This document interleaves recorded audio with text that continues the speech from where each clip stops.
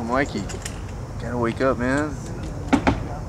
Oh, time to do a trick tip, man. Inward heel flip. Inward heel flips? Yeah. So you want me to teach kids how to do inward heel flips? Yeah, you gotta show them how it's done, man. Alright. Inward heel flips is based upon your regular heel flips and pop shove-its. Okay, it starts off in a heel flip stance position, and your front foot wants to be right here in the middle of the board, and your back foot wants to be right here, so you get that good support. The starts of inward heel flips, your shoulders, you want to be parallel with your board.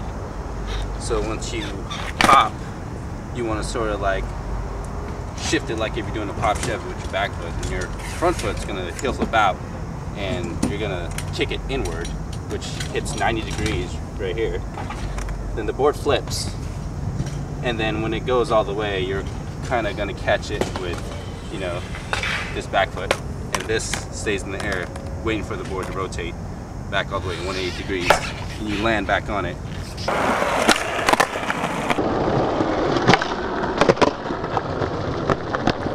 Alright, so after you master the inward heel flips, you know, you can do them in different variations.